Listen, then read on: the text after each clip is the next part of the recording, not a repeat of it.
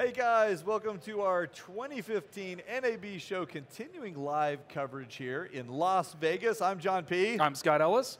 It just keeps getting better. It does. It gets way better. Everybody's going to like this one for lots of reasons. But we have been showcasing the service called Tagboard here. You probably didn't even know what we were doing, but Dave's been pulling things up on the monitor. We've also got, there you go, just like that. Good look. We've also got it embedded in the website at geekbeat.tv/Tagboard. We've got it on monitors here on the show floor, and now we also have Jenny and Brianna joining us from Tagboard. It's just, you guys are getting like, they didn't even pay for this. It's ridiculous, you know, so.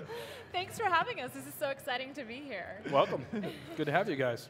Well, whenever you guys submitted, you know, to come on the show, and I saw it, I thought, this looks interesting. Yeah. And then I went to the website and I checked it. I was like, this could be pretty cool. Yeah. And then we conversed a little bit via email. I said, you know, let's try it out. Yeah. Why not? What do we got to lose, right? Yeah, exactly. So you hooked us up with this cool account, and so I want to talk about all this. First of all, let's start with what is Tagboard and what's the concept here? Sure. Tagboard brings together the social media conversation out on all the social platforms, Twitter, Facebook, Instagram, Vine, Google+, and Flickr. And it brings it together for broadcast companies, sporting teams, or brands that want to monitor the conversation out there. And then they can select the top conversation and then display it to their audience within seconds. Yeah. So it's exactly like what you guys are doing. People are using the hashtag NABShow. So you're bringing it all together here. And then you can select the best content you want to share.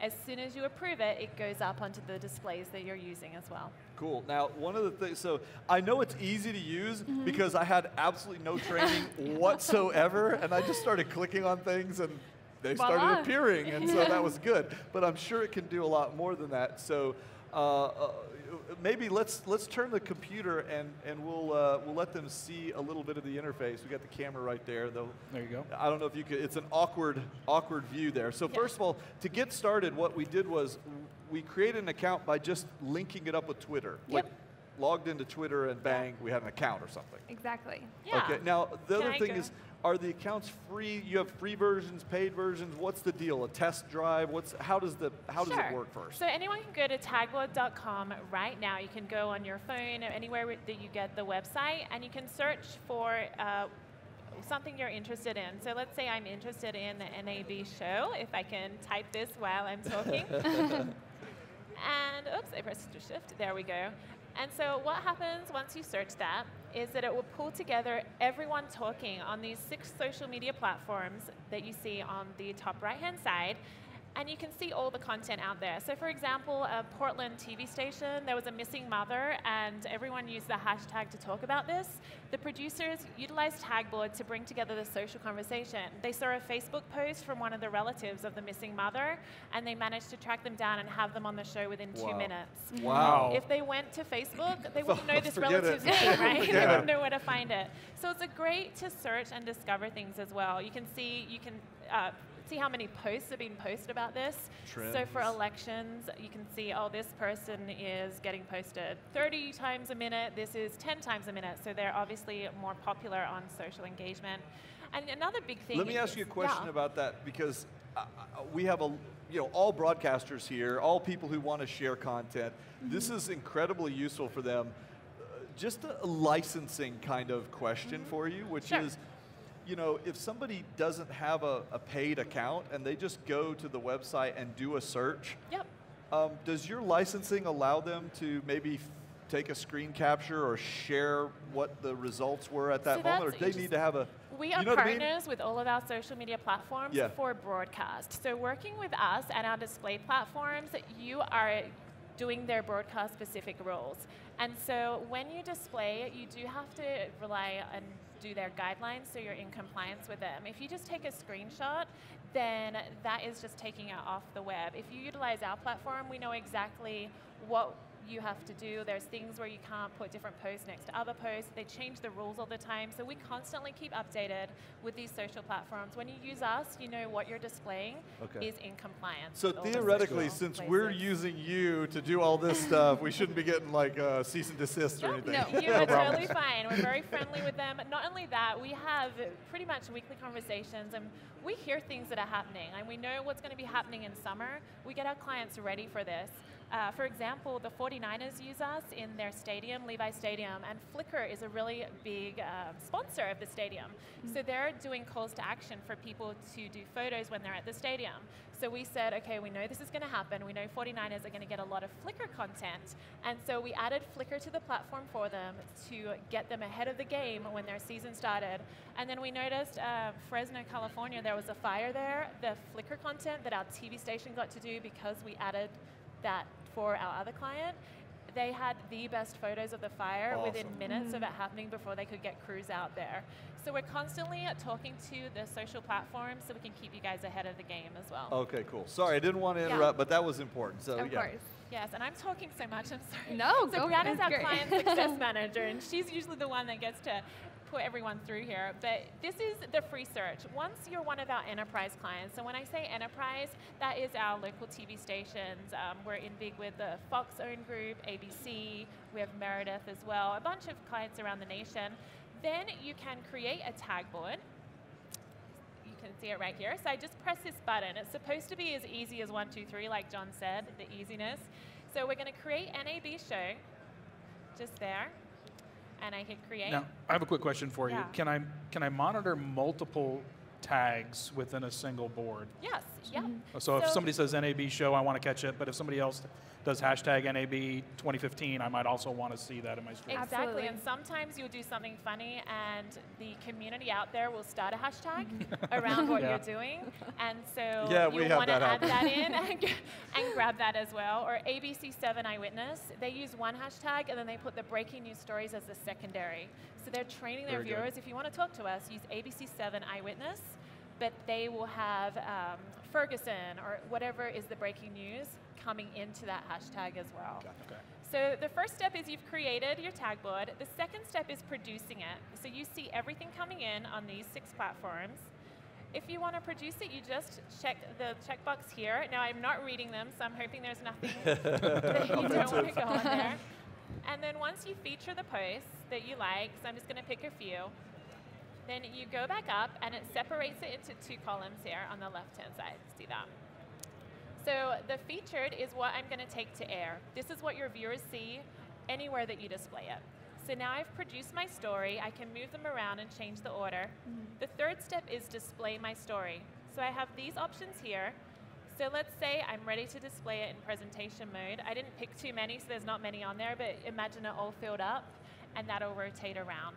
So it's really 3 steps. Once you're ready, you just press a button and take it to air or take it to your display. Does the presentation update in real time? So if I'm behind the scenes adding more things, does it keep adding that to the stream? Yes, it does. Absolutely. So second that you feature new content that you want to show your viewers, it's going to go on the display. Very good. So we've actually got this running back in our equipment on like a Mac Mini or something, and it's just constantly pulling.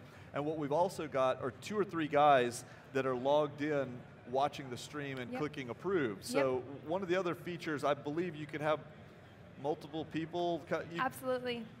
Yeah, so I could actually be right here on my phone. Jenny can be here on the laptop. You can have your producers in the back producing as well. And if I feature a post, it's going to go live. If Jenny features a post, it's going to go live. And that is our protection to make sure that we're choosing content that actually we want to show our viewers. So we strongly believe in safe content, safe social.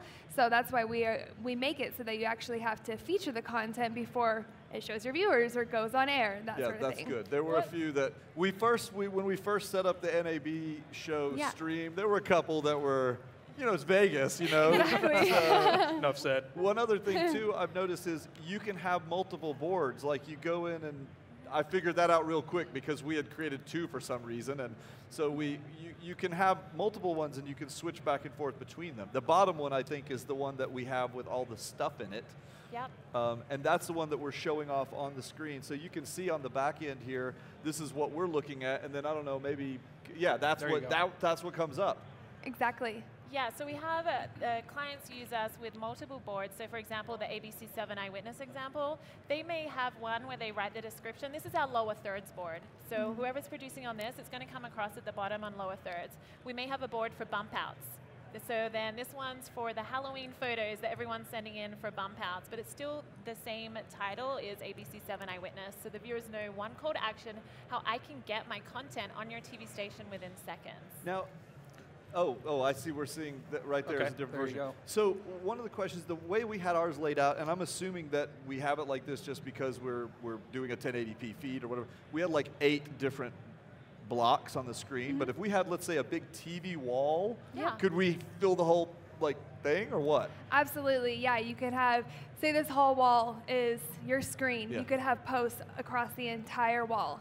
And we have lots of stations that do that. So exactly, just kind of depends on what your monitor is or how you want to display it, and we can have as few as 1 post, or we can have 50 posts up at once. So we don't just give you the technology, we also give you our client success program. We want to be partners in helping our clients lead innovation. So part of that is the setup, and then we talk to you about your screens and we get it perfect for you. So anytime you go to air, the producer and talent do not have to worry that it's going to look bad. All they have to do is simple 1, 2, 3, create, produce, display, and it's going to fit all of your screens wherever they are for as many hashtags as you want to create and the stories you want to create. Very good. Okay, one last question from me. If something does happen to slip through, let's just say John P. thinks something's kind of funny, and I'm like, yeah, maybe that wasn't quite so appropriate. Is it easy to go in and pull that out of the stream and back that out? Yeah, if you have a look here, then you can easily delete as soon as it comes in. And speaking of that too, we want you to let us know if any of our product is not easy, quick, and safe. We have an amazing team. We can walk right to them and say, we noticed that there were swear words that viewers were putting in hashtags, and they'd hide them at the end in the hashtag. So we started hearing that from 3 clients within 2 hours. So we went to our team, and they created a profanity filter that could detect swear words in hashtags. We immediately put that on all of our clients' accounts and bang, to protect them, so that it's still human. Humans have to be the last filter, but if we can help you as much as we can, our team is there to help.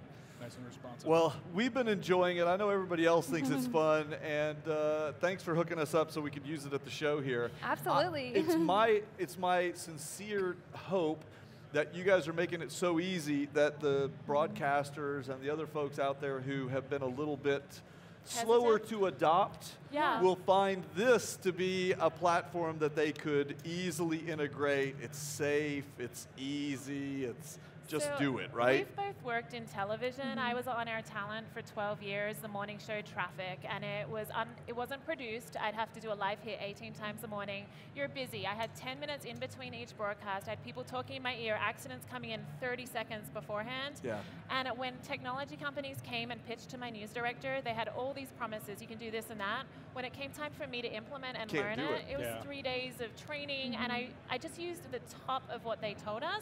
And my news director would be like, why aren't you doing everything else? I have like 400 things I'm supposed to be paying attention to, you know? So we have to be easy for talent and producers. If they don't want to use it, there's no point spending money on technology, right? So that's something else that Brianna works really closely with each of our clients to increase their usage every month. And every client we have has increased the amount of social media they've used month to month to month. And we are going to have over 1 billion impressions of social media posts on air through our TV clients within the year. Well, that's a great success story all by itself. It's pretty exciting. Well, thanks a lot, guys. Thanks for joining us. Of and course. you guys, thank you so much for continuing to watch our coverage here at the 2015 NAB show. I'm John P. I'm Scott Ellis. And we got a lot more, so stick around.